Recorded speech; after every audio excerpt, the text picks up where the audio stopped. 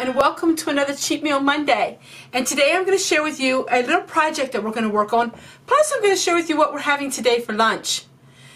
First part of it is we're going to make some homemade seasonings.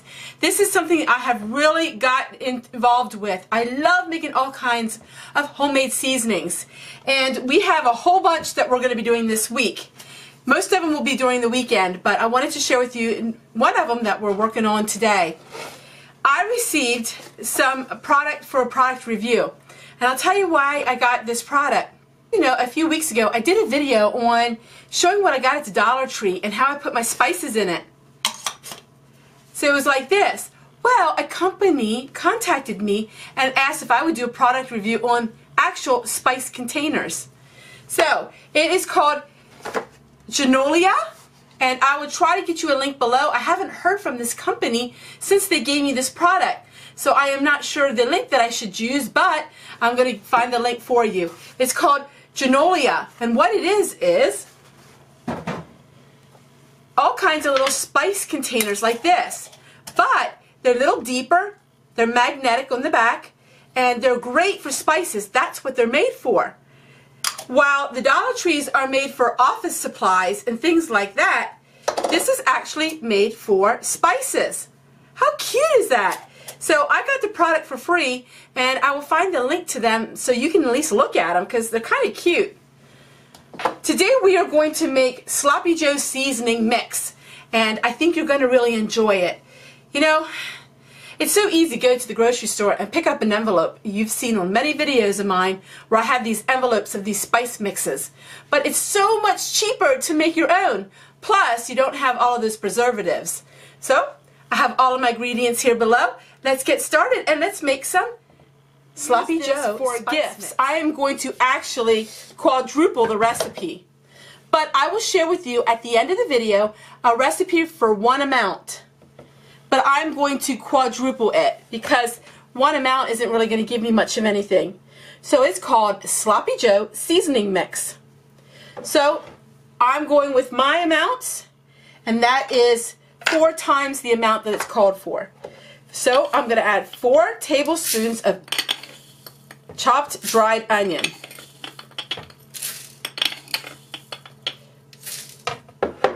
And then I'm going to add 4 teaspoons of cornstarch.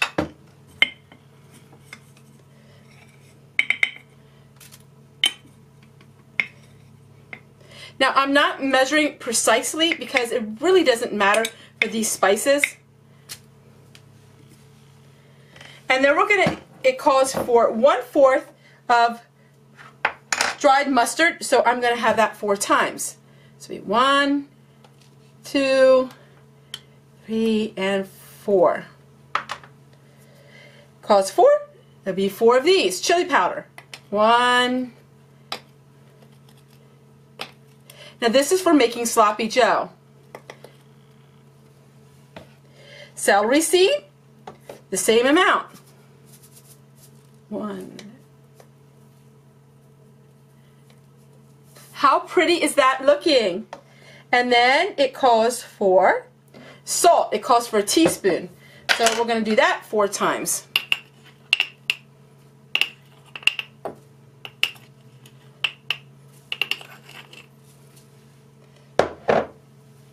And then it calls for sugar.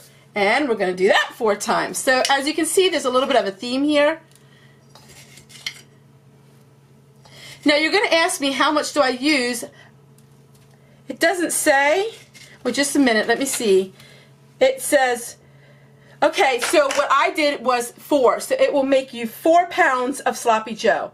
So if you do this recipe by how it's called for, then it would be 1 pound of ground beef per this. So I'm making it times 4. Now if you want to, you could get your containers out, 4 of them, and then add it that way. But I normally just put a little bit in and I taste it. This is so cool. Now we have our Sloppy Joe seasoning mix.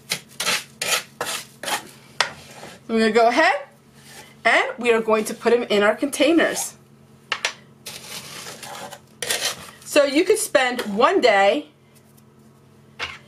and you could make up all the different mixes and you would have that for like as long as you need it. So I washed these containers. So basically it's going to give me 4 of these containers, and one of these is probably going to be for about a pound of ground beef. Not quite. It's going to give me 3 containers.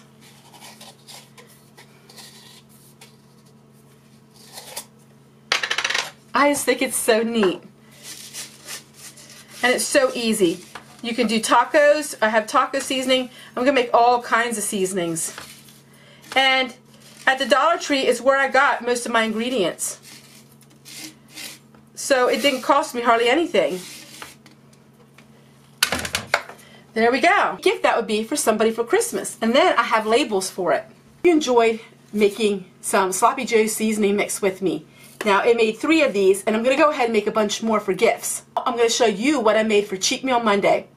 I'm actually going to do a voiceover because I had people in my home and it was quite loud. So I hope you enjoy what I made for Cheat Meal Monday, and I hope you enjoyed these spices. Get ready because we're going to have a lot more spices to come, and I think you're going to really enjoy them. Take care, everyone, and we'll see you guys tomorrow. From my kitchen to yours. Bye.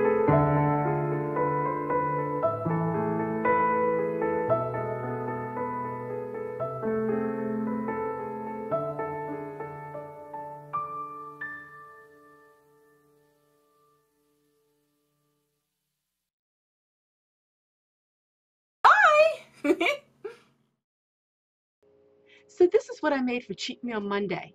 My husband, my daughter, and I, we went to Tractor Supply and we got some supplies there.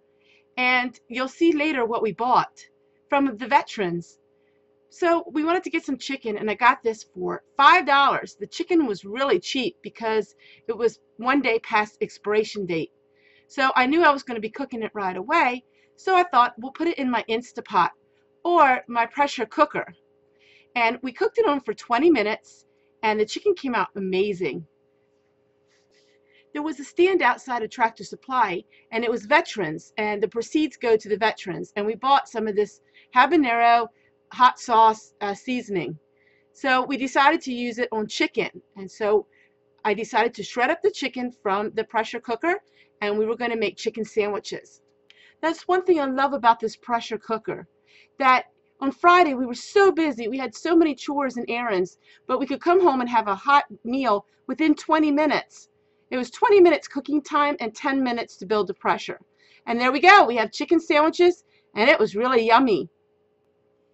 From Fanny's Diary, we're on December the 10th, 1942. Today we butchered a hog.